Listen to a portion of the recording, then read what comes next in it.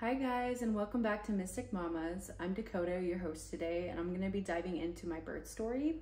Trigger warning, it is a little traumatic, and it is going to be about preeclampsia, C-sections, and things like that. So if you feel as if you're not ready to hear all about my story, then I would definitely take the time to come back to this episode when you are, or take what resonates and leave what doesn't, but it is a little bit traumatic.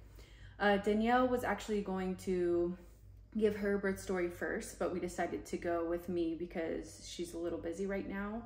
Also, I just want to be open and honest and let you guys know that I am a little nervous because Danielle isn't with me.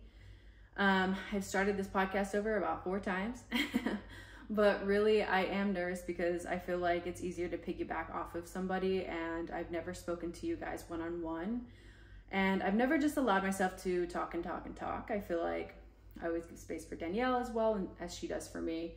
But yeah, so it's just a little bit of a different dynamic. And so I am a little nervous, but I want to get that out of the way because that is what our podcast is all about. It's all about being vulnerable, honest with you guys. And if you're watching the video or see any of our clips, I'm also not wearing makeup. Last night was a very rough night for me and my family and my baby. She woke up like, I'm not kidding you. I've said this before in the past, and I was over exaggerating, but now I'm not over exaggerating. She woke up every 30 to 45 minutes last night. She has this like really wet cough, and I don't completely know what's going on, but I'm just trying to have so much compassion for her because I know when I was a sick little baby or a girl, I just remember my mommy always being there for me and having so much patience and love for me. And so I want to be that for her. I want to be that mommy for her in all aspects of her life. But really, when you're sick, you don't want to be kicked down when you're sick, or obviously, I'm not going to kick a baby down when they're sick anyway, but I just want to be that great mommy for her during this time. And so I've been even debating recording this podcast today because I was just so exhausted and my brain hasn't been right. I've been in this very resistant state where I just have given myself all the excuses lately to not do this podcast today.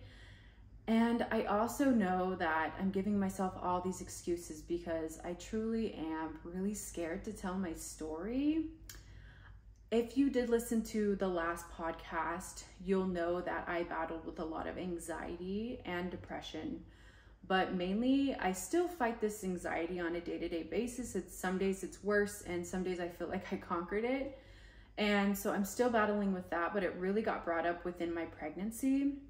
And so that's another high stake, but I just feel like with this anxiety, it comes this like fear of not being enough. And I know that I need to work through that fear, and I need to work through all of my limiting and negative belief patterns that I have created within these past 9 months or so, 9 months of being postpartum and then 9 months of pregnancy, well, 7 months of pregnancy, but you guys understand what I'm saying. It's like I almost like rewired myself negatively than positively during that time.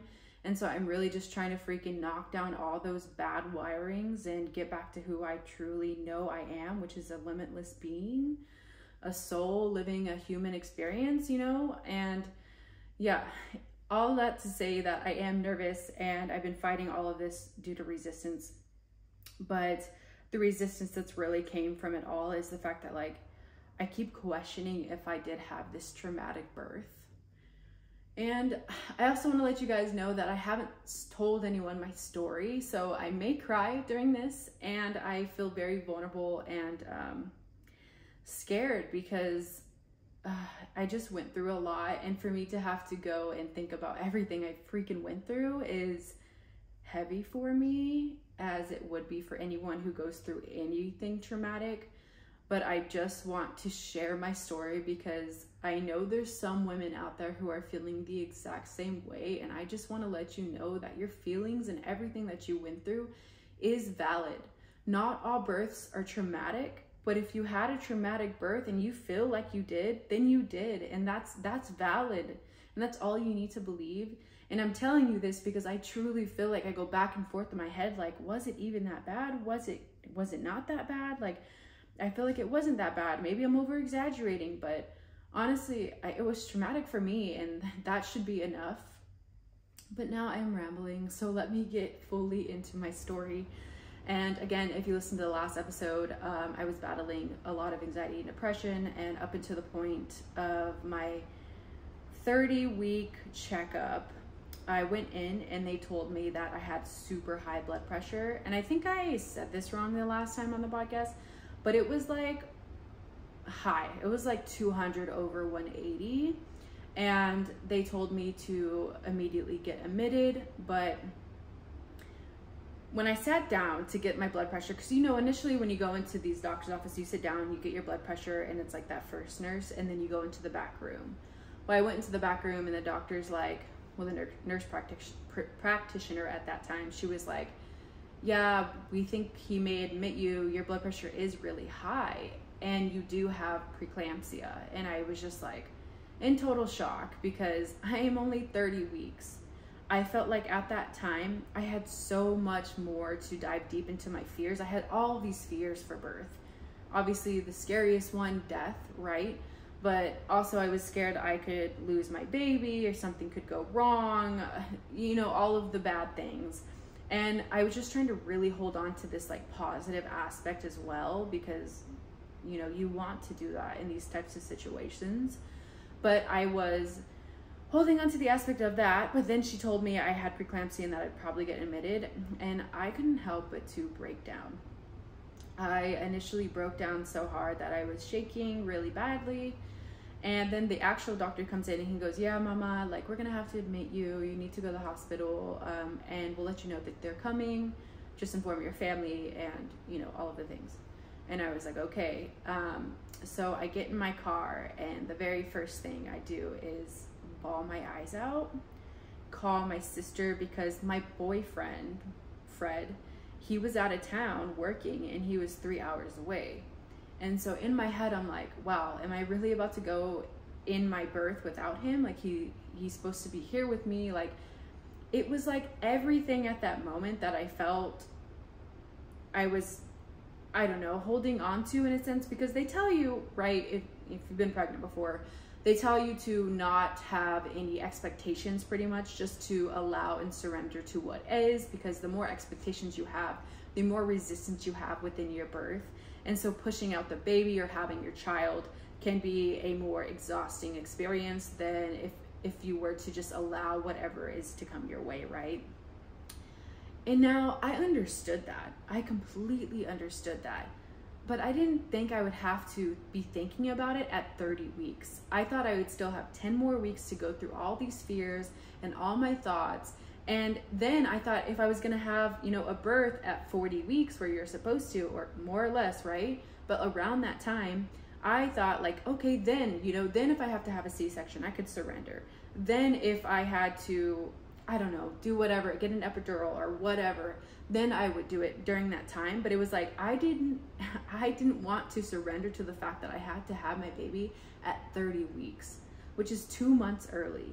And I knew a lot of complications that could come with that. And I knew this because during my time of pregnancy, I saw a lot of TikToks about babies in NICUs and babies being born early and how small they were. And every time I would get sucked into them and I'd be like, no, I don't want to watch that anymore. And I'd scroll past because it would scare the living shit out of me. And little did I know that would freaking be my life. But I ended up going back to my story, right? I ended up crying in my car because I had all of these fears, and I'm just like really holding on, shaking the whole time. My sister ends up meeting me at the hospital, and my sister's very strong.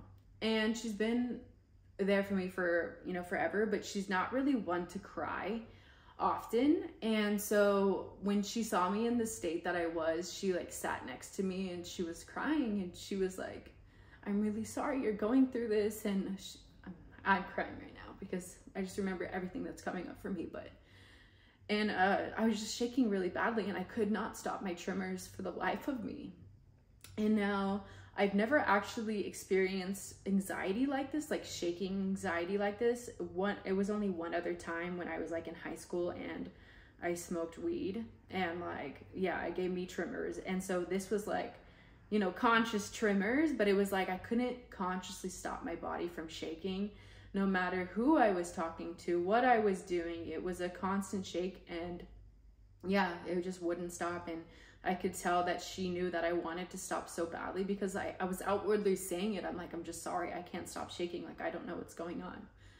And now I understand, looking back at, you know, little Dakota, 9 months ago Dakota, that like, you get into this when you're scared and you go through these traumatic experience, your body automatically will go into fight, flight, freeze, flop, funny, you know, all of the F words. And you don't get the decision in those moments to say, hey, I don't want to freeze right now. I want to do this. I don't want to do this right now. I want to do this, right? And so I didn't understand it at that time, but that's how my body was coping with the trauma. And I understand it now, and you know, I appreciate my body for helping me in those moments. But at that time, it was like, what the fuck? Like, can I just calm the fuck down? Because not only am I shaking to my core, it's like the doctors are telling me, if you don't calm down, and if your blood pressure doesn't calm down, you can have a seizure and you can die, or you know, we can go through the whole thing. And they didn't say you could die, but they said that you could have a seizure. And in my head, I thought, so I could die. And I just remember being super scared in all of those moments, especially when they told me about the seizures, and which created more shaking. But the first thing they did for me was give me what is called magnesium. And yes, I'm sure you've heard it before. It's magnesium, like you can take over the counter, but this is like a large dose. And how it makes you feel is as if you have like an extreme flu. And if you've ever had the flu or ever been super, super sick, you know you feel like dog shit. You know you can't get up, your head hurts, you feel just like icky and achy and nasty. And they had to put me on that in order to get my blood pressure down. That is what they give you when you're pregnant. That's just what they had to give me. And at that time too, I just don't know what questions to ask. Don't know what to say yes and no for my body. Don't know, you know, I just don't know anything. And it kind of goes back to like my understanding of who I am. Like I really need to know what I'm doing before I do it to feel super confident in it. So if I'm going to teach something to someone or explain my story to someone, I really need to dive deep into who I am and why I went through that process and how to do it specifically. And then I'm able to talk on it or speak on it or teach on it. That's just who I am. And so I think a lot of that came within like this anxiety-filled life for me during this time, because it was like pregnancy was not something I got to research before I did it. It was just something I got pushed into. And for once in my life, it was something that I got pushed into without really any knowledge of it beforehand, right? And so I think that's what created a lot of the stress and anxiety within me. And again, I was going through that same pressures during my birth. And so when they told me they would have to give me medications and all of that, it was a lot of like, okay, I got to do what I got to do because I don't know what fucking questions to ask here. And they're not giving me other options here. They're just telling me, hey, we're going to give you this. And so my only option is to say, okay, if it's going to get me not to have seizures, right? Like that's your only option. Like in those moments, I'm not thinking what other options either. So yeah, so that was another anxiety-filled thing for me. I was just taking things that were making me feel like shit. And not only was I on magnesium once, I was on it, I think 3 or 4 times in total because of how high my blood pressure was. But they first tested me or put it in me, and I just remember feeling like shit. And I was like that for a while. And they ended up telling me like, look, we're just going to try to get your blood pressure down. And then if you're good, we can send you home, and then you'll come back whenever, you know, you're actually ready to have the baby. Because my body wasn't ready. It was just my blood pressure was high. And the placenta with preeclampsia was fighting my body. So that was why my blood pressure was high. And so I was just like, okay, you know, I'll go along with whatever they're doing. And so they told me that, and I got kind of excited. It was like a small glimpse of hope. I was like, okay, you know, maybe I can get my blood pressure down. And if I do that, then I can go home and just have a semi-normal birth, because this is way too early. I don't know what the fuck is going on.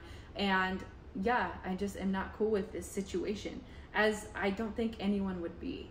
And so I just tried to hold on to that glimpse of hope, which was to go home and have a regular birth. And I didn't end up really getting that, because they ended up telling me that my blood pressure wouldn't go down. They put me on magnesium, like I said, like 3 more times. And then they finally got to this point where they were like, they're like, hey, you know, you're doing really bad.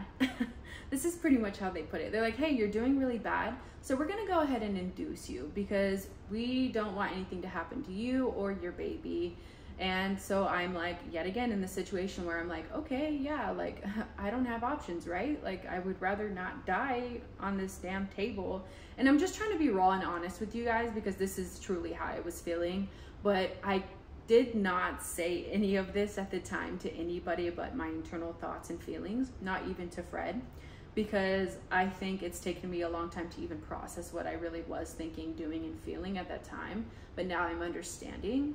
And so, yeah, they wanted to induce me, and my first thought was like, what the fuck is inducing? I don't even know what that is, because I still, again, wanted to do all this research beforehand, and I just knew from what I saw on TikTok that getting induced wasn't good for your baby and wasn't good for you. And so I knew that initially I never wanted to be induced, and when they told me I needed to for the safety of myself and my baby, then I knew that I didn't have an option, and nor did they give me any other options. Not only that, they told me that I was going to get Pitocin, which apparently is one of the shittiest things that you can take to be induced, that it just makes you feel really shitty.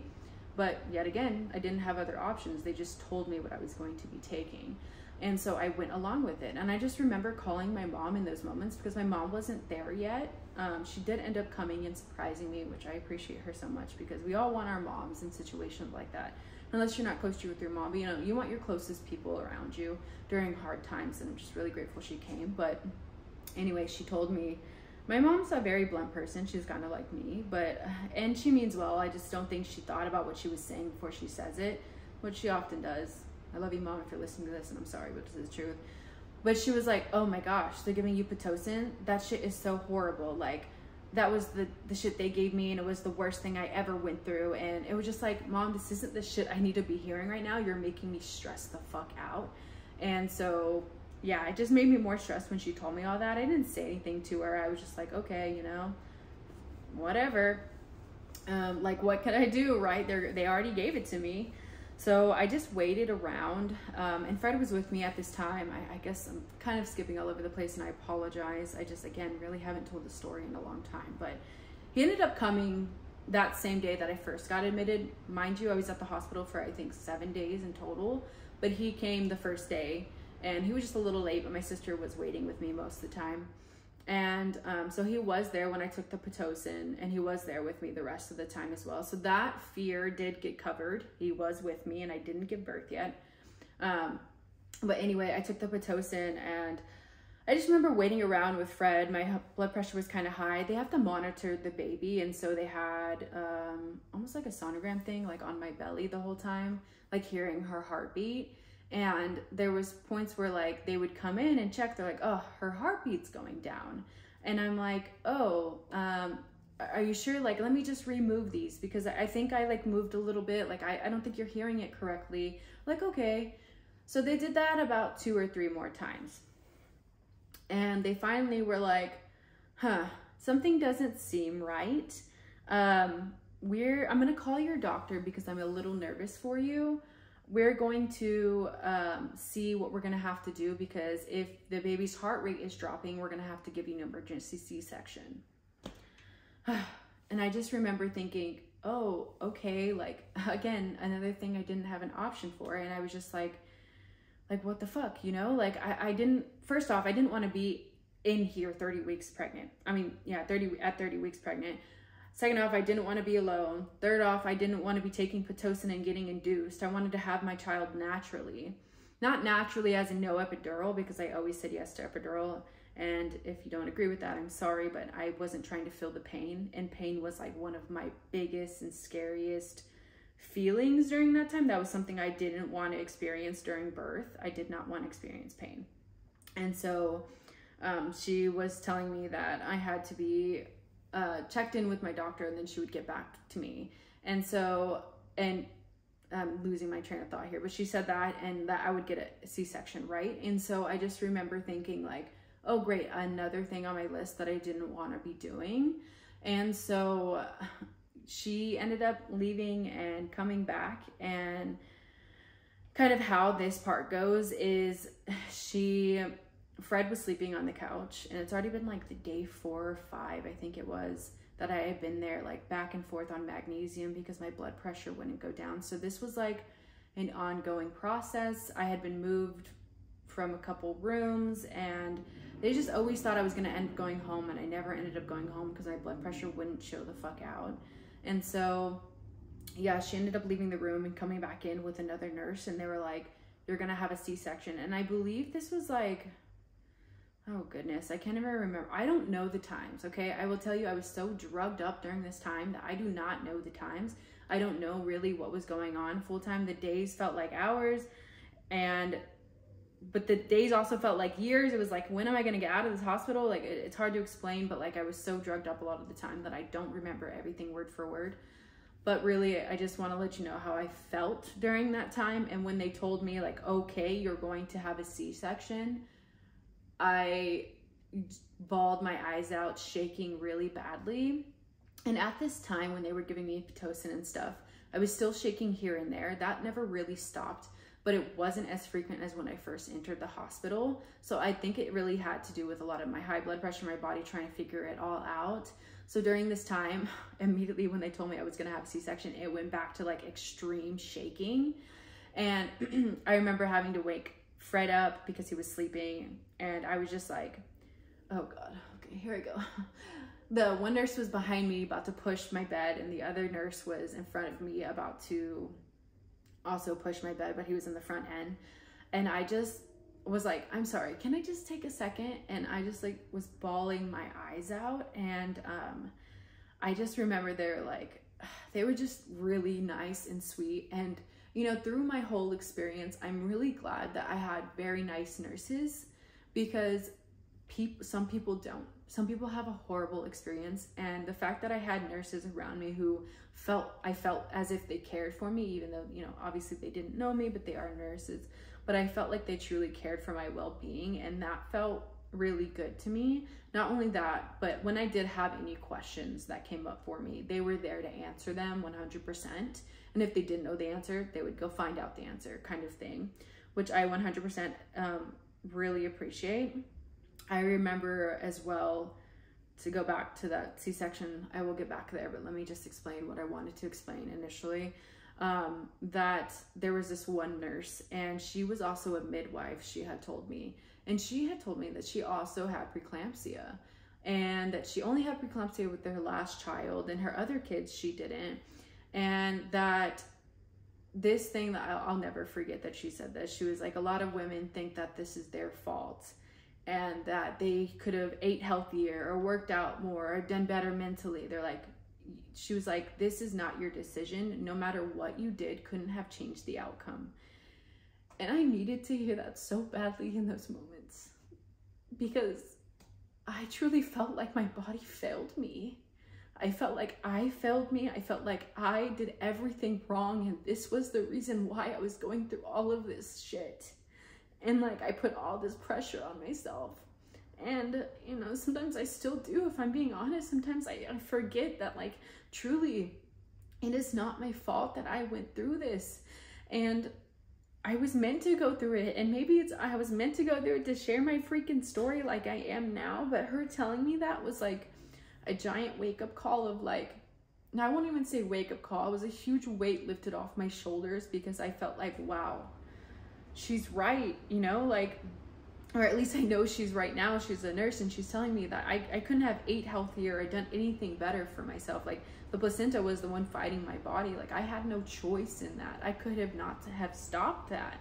Like, that was the way my birth was going to go. And having that clarity really did help me in those times being like inside the hospital and just kind of waiting it out at that point, I guess, taking magnesium, going back and forth.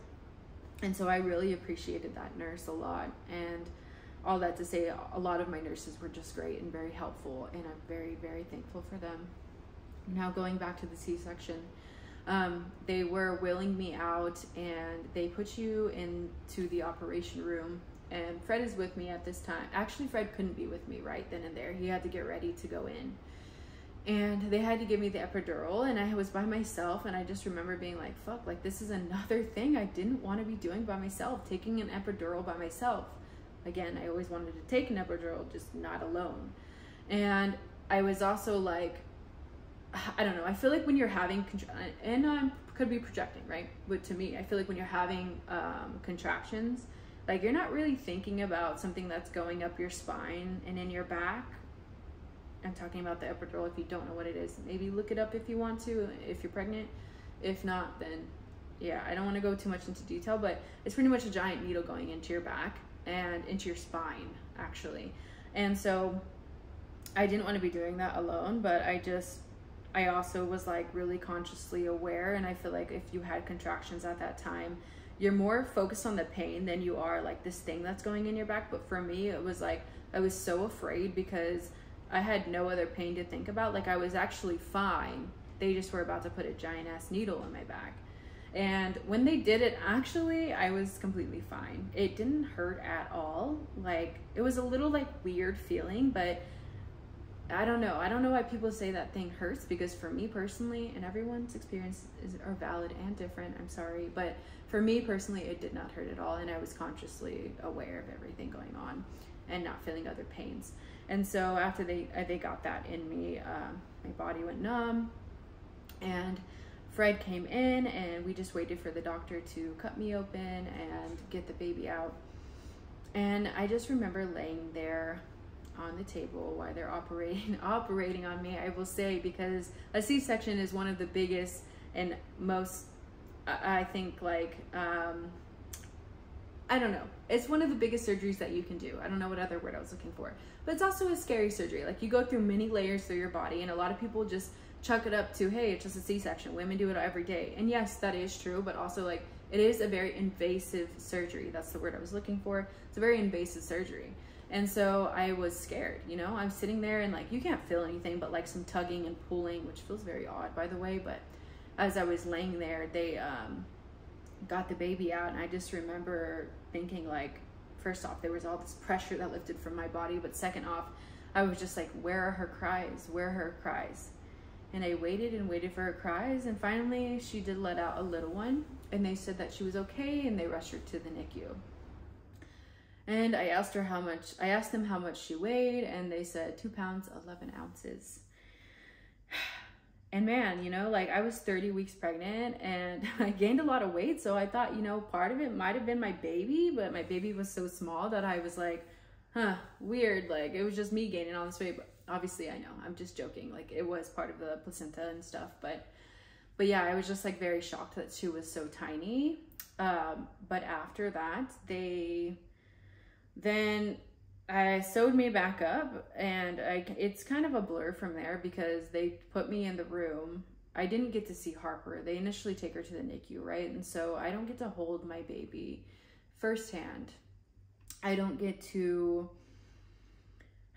do any of the first time mom things that I was looking so forward to. And yet it was another first that I didn't get. And it really does tear me apart because, man, I just wanted that so deeply, right? You want to hold your child as soon as they come out of you, and you want to hear their cries or try to like breastfeed or feed them for the first time. You want all these firsts to happen. And I feel like because I had preeclampsia, all of those firsts were ripped away from me. And it's heavy and it's deep, and I'm sorry that I keep crying on this damn episode, but I'm just trying to be as raw and as honest with you guys as I can. But that was another thing that I felt like I didn't get in this pregnancy, in this birth. And yeah, so that was very heavy for me too, but they wheeled me into the room, and as I'm on the epidural, they also told me I needed to go back on magnesium because my blood pressure was still high. And man, this part was the scariest for me. I truly felt like I might die. And there were moments in all of this where I felt like I could pass away, because before they even induced me with the Pitocin and all of that, I was actively trying to get my like hormones and blood pressure down and everything down. Like, I was meditating like 3 times like every hour, like really trying to calm myself down because I was still shaking too, like, and I knew having anxiety can increase your blood pressure as well. So I was truly just trying to be in the now and try to calm myself down with all these meditations, and I was listening to music, and there was this one song specifically, and I don't remember what it's called or what the artist's name is, but it's on my phone.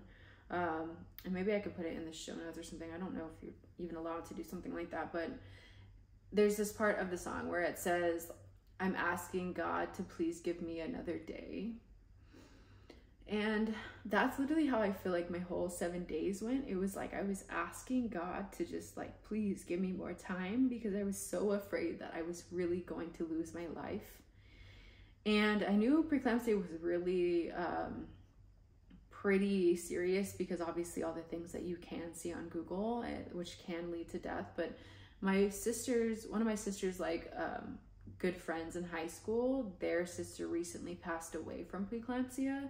And so like that was kind of fresh on my mind too. So it was just like, wow, is this the end for me? Like, is this the last part that I get to enjoy in this life? Like, do I meet my dad here? Like, there was just so many questions I had, and I continue to have those questions, I guess. But I mean, I continued to have those questions, but coming back from the operating table, oh gosh, I'm so sorry guys that this episode is so heavy. But getting back to the operating table, this part was really scary for me because they gave me that magnesium again, and they seemed to be fine, but like in my brain I was like, I don't know what's going on, because I kept losing my breath. Like, I couldn't catch my breath, and I'd fall asleep. And the moment I would fall asleep, I would be gasping for air. Like, it was like going back and forth. And I just remember Fred being right next to my bed, holding my hand the whole time, because I was so afraid about what was going on. And I thought like I was literally gonna lose my life in these moments, because I could not breathe. And it's scary when you can't breathe. They gave me like an oxygen mask, and I kept having to sit up because like I felt so like, yeah, just like weighed down, because I still felt the epidural on my legs, which like you can't move your body. I couldn't, at least. And I don't know if it's just because like I was so drugged up or what, but like I couldn't move the bottom half of my body. So I was freaking out about that. I felt itchy AF. Like, I don't know if everyone feels itchy on epidural or the magnesium or whatever, but like, man, I could not stop itching my body, itching my nose, just like itching everywhere. And like, then I couldn't feel my legs, and then I felt like I couldn't breathe. And so like in these moments, it felt so heavy, and I just felt like, oh my gosh, like I'm going to die here. Like this is the time, this is where. It wasn't before I had my baby, it was gonna be after. And so like, that was just my thought process. But finally all of that shit wore off, and I was fine. And not fine, like, oh, good to go, I can leave, but I was like better, right? Like, I wasn't feeling all those feelings. And so I felt really good about that. But I mean, I kept having to get on magnesium. I still hadn't seen my baby, and I don't know if it was the second day or the first day, and I feel really guilty about not knowing which day I really got to see her, but I just remember asking to see her. But because I had my C-section, how they explained it was the NICU doesn't know how to deal with adults, they know how to deal with babies. And so if you faint or if anything happens down there that they cannot control, they'll freak out, and it will be like a whole deal. And so they told me, we need to make sure that you're strong and steady, and that you can get up and walk around and, you know, do all the things that you need to do before you go see your baby. And it was just like, man, I was pushing and pushing myself. I was trying to stand up, do all of the things. Like, I was trying to push a poop out, because they say you're supposed to like fart or poop, and I thought it was poop, so I kept trying to do that. And too much information maybe, I'm sorry, but I was really just trying to do all the things to speed up my process. I was trying to walk as much as I could, even though I was in excruciating pain, because C-sections, like, man, I'm sorry if you have to go through one, or if you end up going through one, but just trying to have as much support as you can around you during that time after birth, because man, it's really hard, and it's hard to get up, and it's hard to walk around. And I just couldn't believe how strong other women have been who have gone through this. And I also felt all this remorse and guilt about not being there for my friends and family who did go through a C-section, because man, this was the worst pain I'd ever been in. And I just felt really guilty because yeah, I wasn't there for them. And so yeah, just have support if you can. But anyway, so I was pushing myself to see my daughter, and finally when they let me see her, I got to get wheeled down there, and she was just so tiny. She was so tiny, and she was in this incubator, and I wasn't fully able to like hold her or anything. They don't let you hold them because they're all wrapped up in tubes in their nose and on their head, and they have to get oxygen because they came out too early, and obviously they're tiny, right? So they're like, their body's still trying to grow as if they were in mom's belly. And so the incubator allows them to kind of be like if they were in mom's belly, obviously with our help. But I just remember looking at her and being like, wow, she's just so small. And my sister and my mom just kept saying like, oh, she's so beautiful, you did so good, you did a great job. And I just remember being like, what do you mean?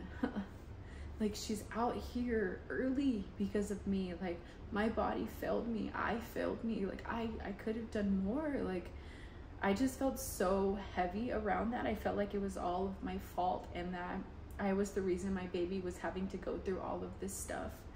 And I felt really disconnected from her, which was another thing I felt so guilty about. And I didn't know how to like show my affection at that time. I just remember when my sisters and my mom told me like she was beautiful and I did so good, like all I could do was like stare at her and look at them like it, like okay, like what, like how, what am I not seeing? Like what do I not feel?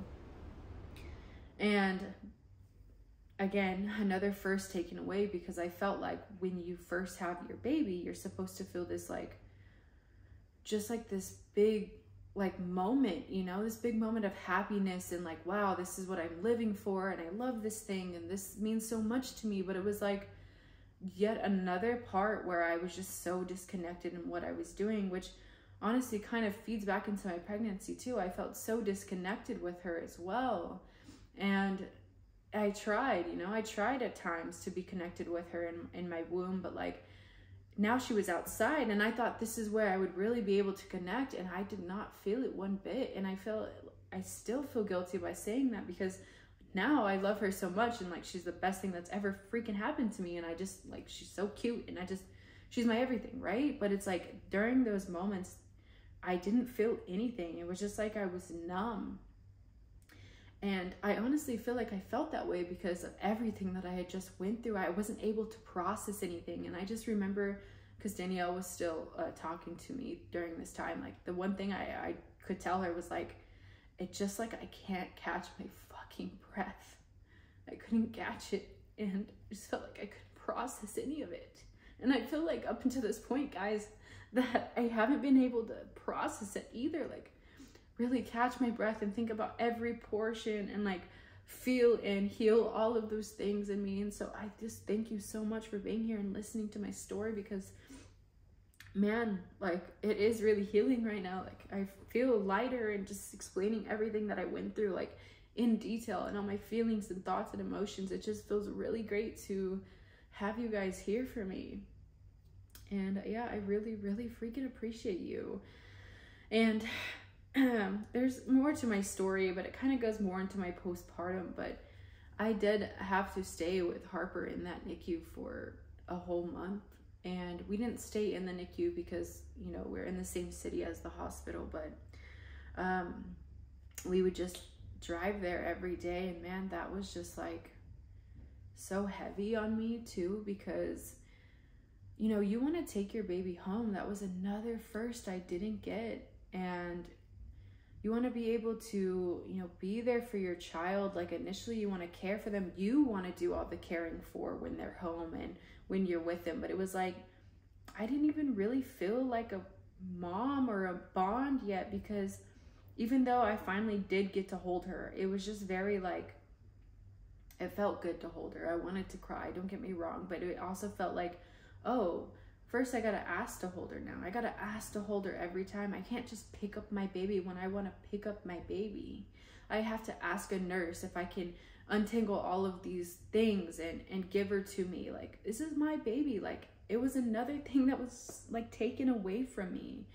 And there was more times like that. And I just remember, like, throughout the whole NICU stay, it was just so heavy, because it was like I was trying to be so strong for my daughter that I wasn't able to process all these things, because I didn't want to let these emotions affect how I was doing as a mother and as a person during that time, because I am such a person who never wants people to see that I'm doing bad, even when I am, because I feel like, I don't know, it's taken me a long time just to be able to be okay with my emotions and feelings. It's things that I grew up with in myself, grew up in my family is what I meant to say, with myself.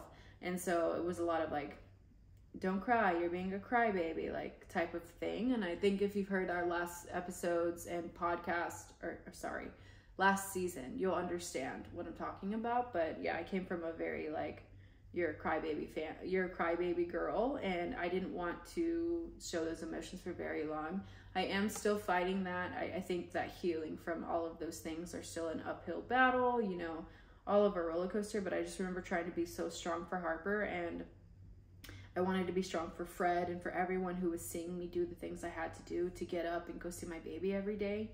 I just remember everyone would tell me, like, I can't believe you're doing that. Like, that just seems so hard. Like, that seems so like exhausting. Like, I wouldn't be able to do that. Like, that would be really hard for me. And like, during that time, it was like I couldn't even let my brain go there, because if I let my brain go there, I would be sunk back in, and I couldn't allow that to happen.